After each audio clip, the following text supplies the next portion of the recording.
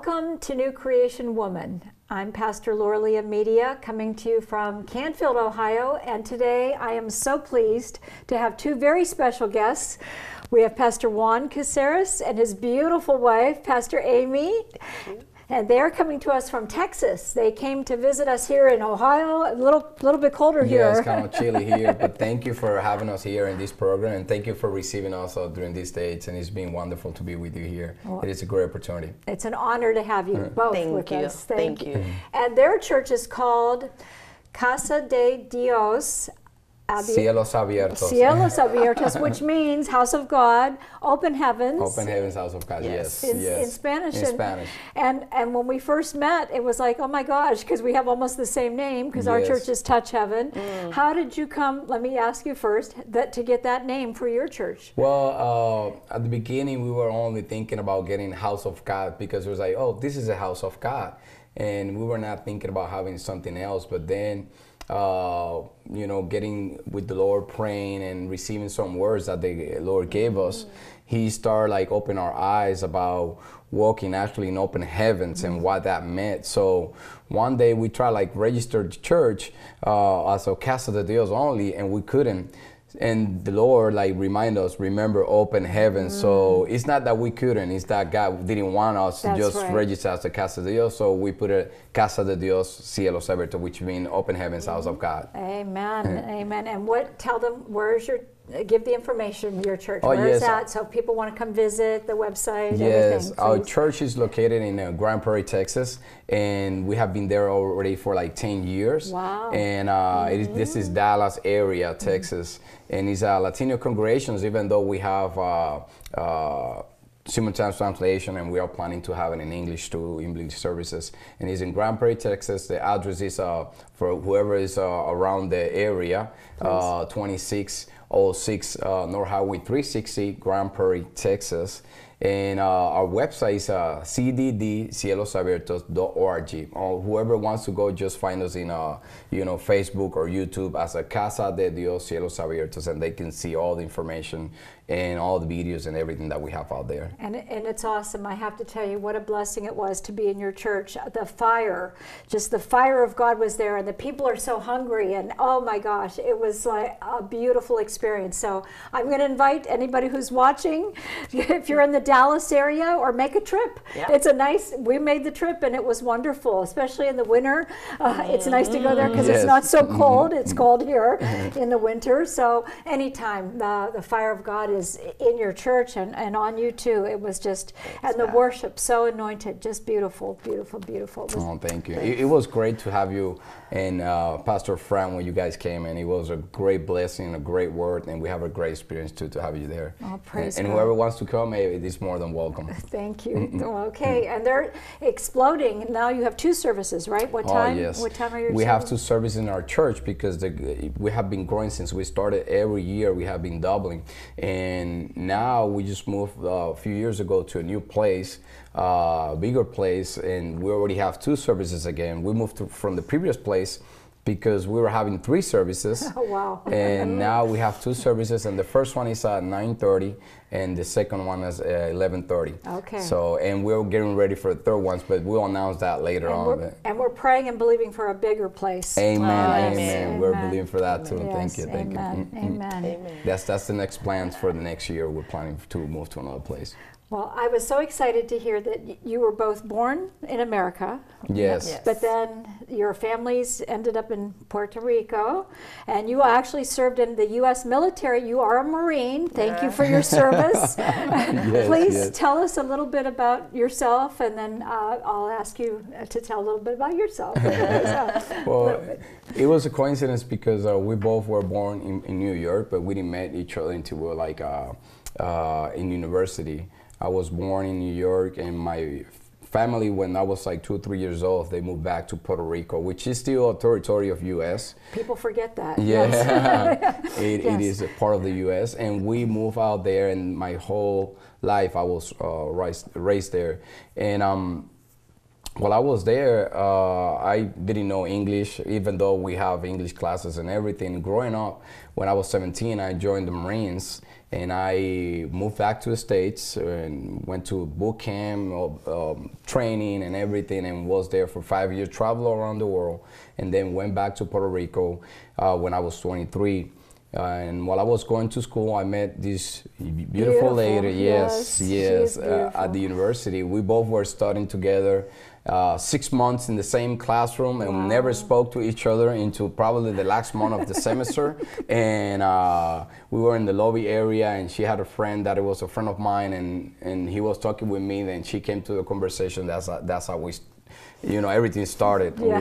And we started a conversation, and from there we started getting to know each other. But we weren't safe though. And when I was maybe 2 years later, that was in 2006, I was 25 years old. When you first met? We were 24 when we first met. Okay, 24. And we were in a relationship for a year or so. And then we went to some process in our lives, especially me. I was feeling that I was empty. Well, always I felt that, but nothing else could fill that void that I have in my heart. But my dad was already going to church. He got saved when he was, that's another story. He got saved. He was following with my sister. He was thinking that she was going to party, but she was going to church. He entered the church and he never got out. Wow. He got saved since that. Praise God. And I was 17 years old when that happened, but I still not saved yet until I was 25 years old. Okay. So back in Puerto Rico, we still go, party and do a lot of stuff that, the Lord doesn't like. We're doing a sinful life. But I was feeling empty, and I knew that I needed something else. I have traveled the world, have experienced a lot of stuff, but even though I was empty. And you'd already been a Marine. Yes.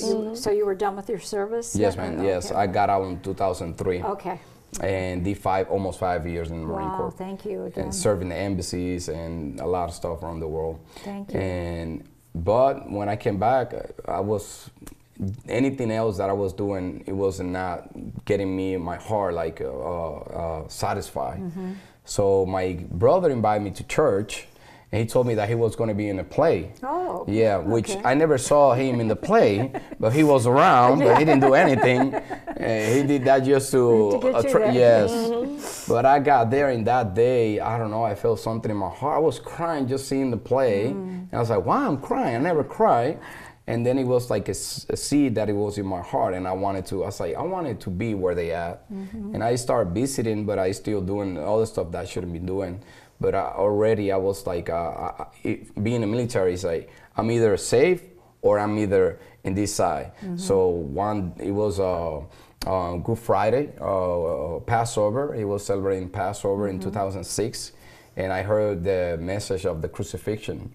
Wow. And I had a vision of Jesus being crucified. Wow. And I was like, that guy, I mean, I wasn't saved. I didn't know anybody. Yeah. And I was like, that guy died for me? And he's giving me eternity, and I want that. And I just walked in front of the altar and just gave my life. And since that, I was going to college. I didn't want to do anything else. I just want to be for Jesus since that. Praise God. Oh. Well, how about you? Did you grow up in the church? Did your parents go to church? I grew up Catholic. I grew up. You too? You went to the Catholic. So, yes. So your parents took you to Catholic church. Then you met you can tell, I don't know, and he can translate. If you would rather speak in Spanish, it's okay. You can speak in Spanish, he'll translate, whatever you want. Sí, yo crecí en la iglesia católica con mis papás hasta los aproximadamente 16 años. Luego, pues, comencé la universidad y seguí, no sé si... Yeah, she grew up in a Catholic church, and like a very Catholic church. In front of her house, it was a Catholic little church that they were going till she was 16 years old, and all her family is a Catholic. Luego entonces comenzó la universidad y dejo de ir a lo que es la iglesia católica. Luego, como ya el pastor Juan les comentó, lo conozco a él y comenzamos a salir juntos como novios. So after 16 years old, she stopped going to the Catholic church and start congregating, but then she met me, and and we started going out together.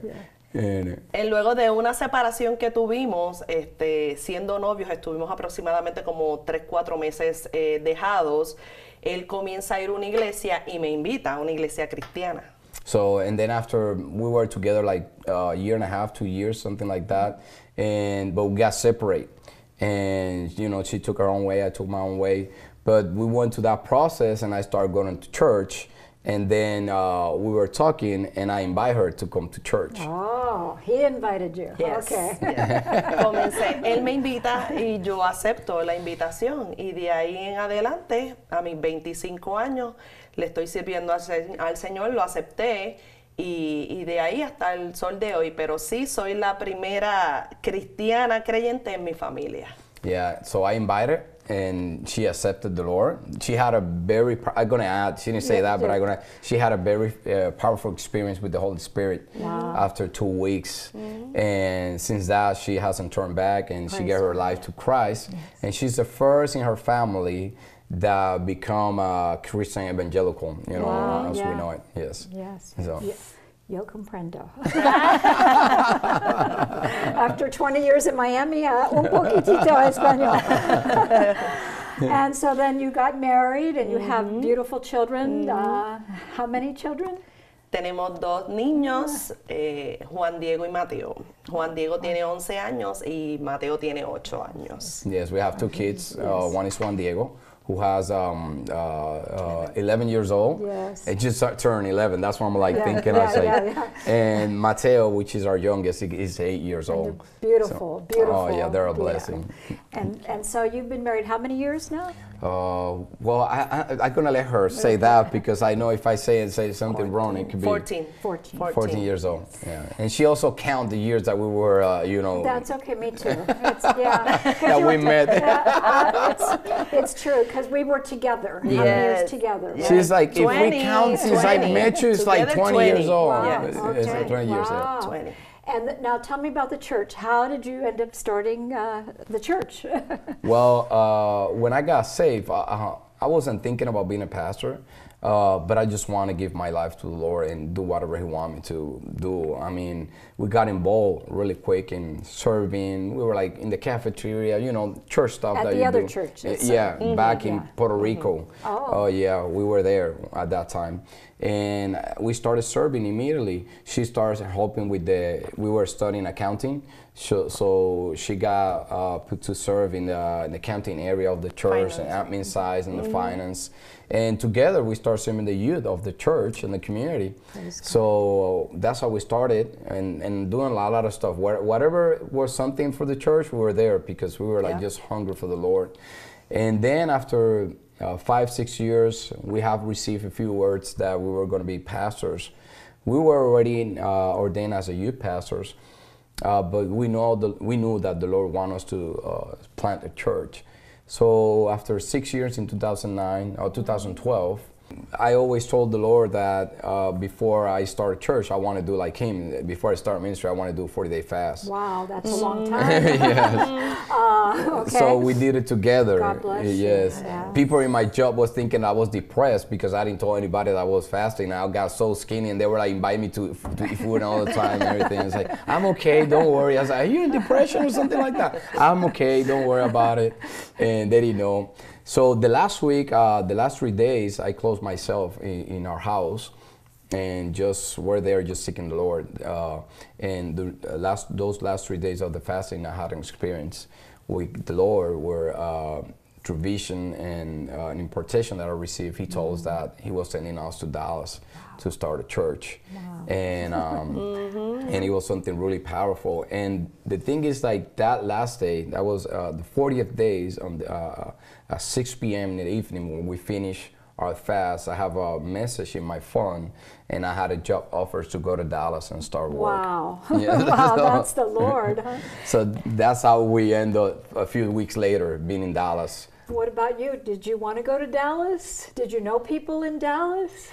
Bueno, no conocíamos a nadie, pero sí, yo estaba dispuesta pues a seguirlo a él como esposo. So, sí, y me encanta Texas. Yeah, she's like, well, we didn't know anybody in Dallas. And never been in Dallas Never. before. No, No. never. Wow. And not in Texas either. No. No. Wow. And she said, like, well, but I'm his wife, so I was willing to follow him and go with him Yes. and obey the Lord for Yes. this new season of our Wow. life. Wow. So, and we obey, and because of that job, because I told the Lord, you can send me anywhere, but I have faith, but at least give me a job wherever I go. Yes. So he used that door as an editor in Dallas to start working, and a few weeks later, that was in the middle of February 2012, and on April 16, we were in April 18 of 2012, we were in Dallas, That Texas. fast. Wow. Yes. You moved. In 1 Okay. month. Whew, God bless And that you. same year, October 12th of 2012, we started. Well, she was pregnant with our son, Juan Diego, from Puerto Rico. We moved there. He was born in October. And that same month, we started with one family. Because I told the Lord, if you have just one family, I don't know nobody here, but if you just give us one family, we can start the church, because we believe that you can do enough with only one family. And you started in your house. When we started actually in their house, In their because house. this family was asking for, they just got saved, and they were asking to have a study group in their house. So I was chose to do it by the pastor of the church that we were going, and that's how everything started. Wow. In their house, in the apartment complex, they have a laundry room, and that laundry room was full of trash. But the husband of the lady that we were in the house doing the study group, he worked at that apartment complex. And the administration let him use the laundry room.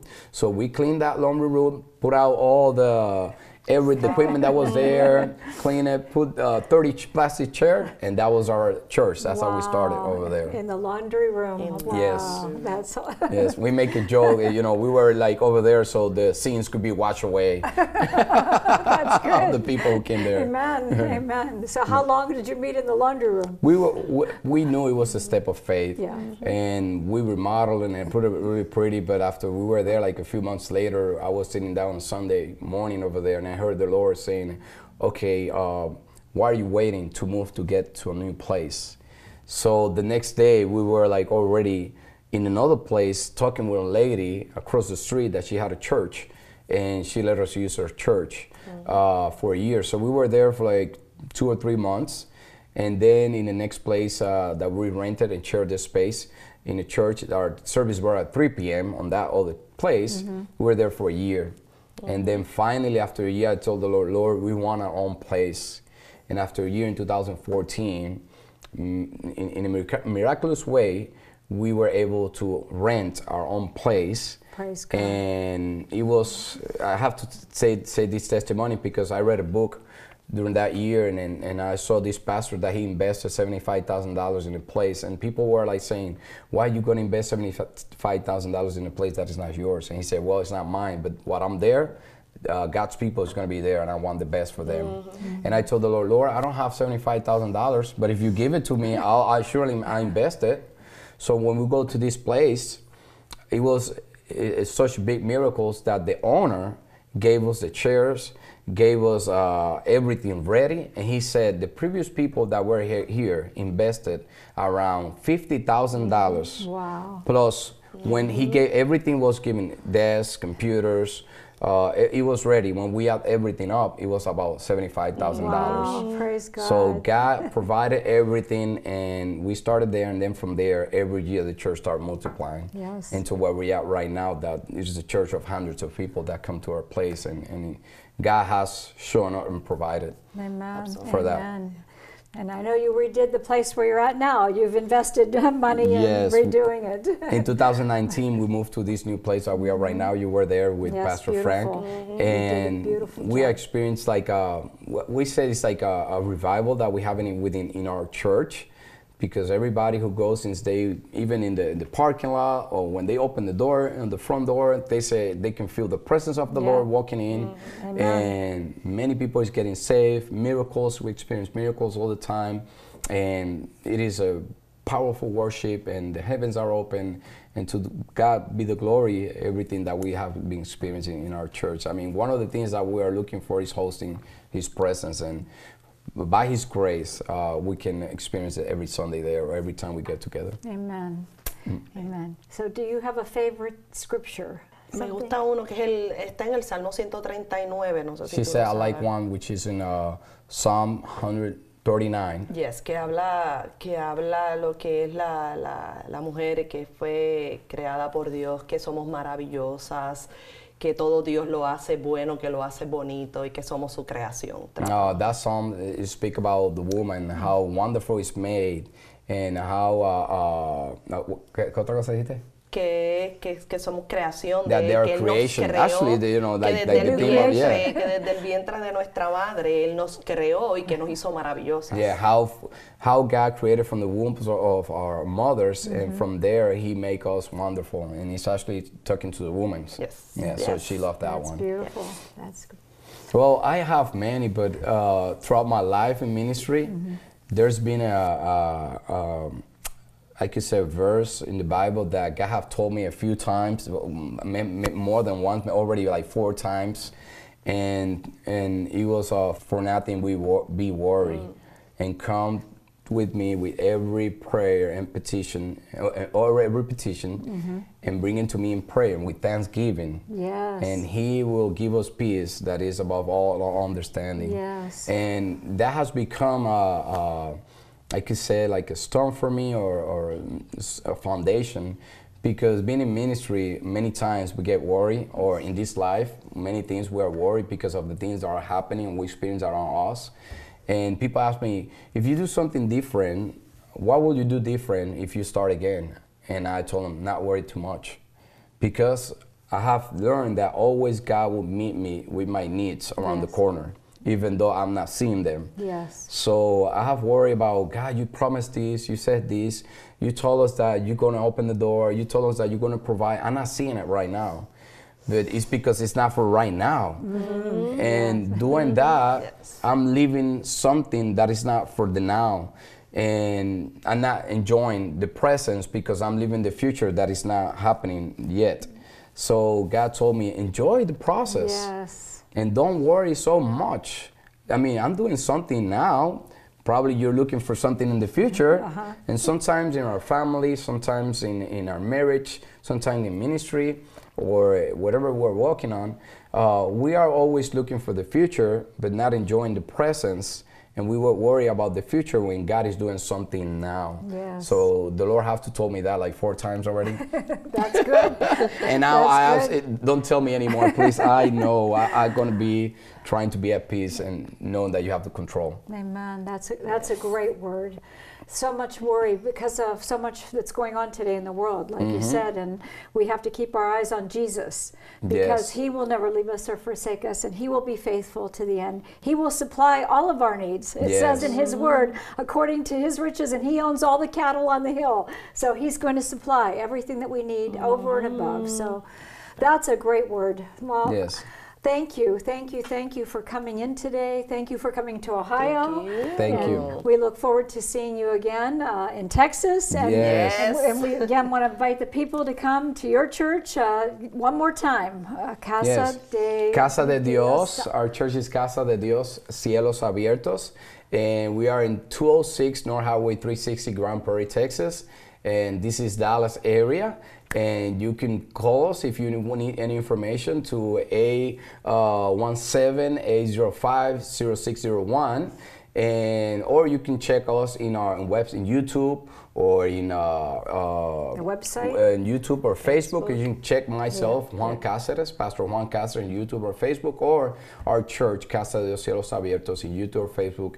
We put out there every Sunday, every message that we preach, everything that's there, and people can use it for whatever they want. I mean, if they want to preach it again, if they're a pastor looking at us, Or Wow. they, you know, we have a lot of testimony of people just being watching the TV and receiving the impartation of the Holy Spirit. That's right. You told me you're not on Christian TV. You're on Telemundo. Yes, we're What on time? secular. Tell them. Yes. What time are you on Yeah, Telemundo? we're in Telemundo every Sunday 8 in the morning. In Telemundo 39, Telemundo 39, which is a Latino secular media, and it's one of the most popular media in U.S.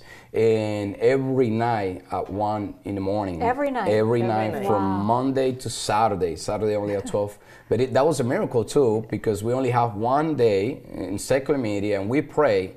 And they came to us and they put the program every night without us asking them. Praise God. So we're there. Yes. Just look at us in the website or internet, whatever. We're there with all the media so they can watch. That's so awesome. Yes, because you're bringing in the lost, the Yes. people that don't watch church TV. But that's awesome. That's where we want to be. We want to be Yes. in that area, you know, to reach the lost. Yes, in that, amen. in that hour too. In that Yes. hour, yeah. Right. Yeah, we having a lot of testimony, like at 1 in the morning, we have, her people have come to our church that they were like, something just told them to turn the TV, go through the screen, and they saw, like, There you you know, are. they saw us preaching, and they Yeah. were going through a crisis, yes. and the word that I was preaching that day, or it was in that era, in Right, that day, it was what they needed. Praise God. So, That's so and cool. the only God can do that. Yes, amen. Amen. Well, God bless you guys. May He Thank continue to you. bless your ministry, your family, and supply over and above what you need. And thank you, Lord, in Jesus' name. Amen. God bless you for Amen. watching us today. May God supply all of your needs according to His riches and glory. And don't worry, right? The word today, don't worry. Yes, Don't don't worry. worry. Keep your Don't eyes worry. on Jesus. Yes. Amen. Amen. Amen. Amen. God bless you. Thank you.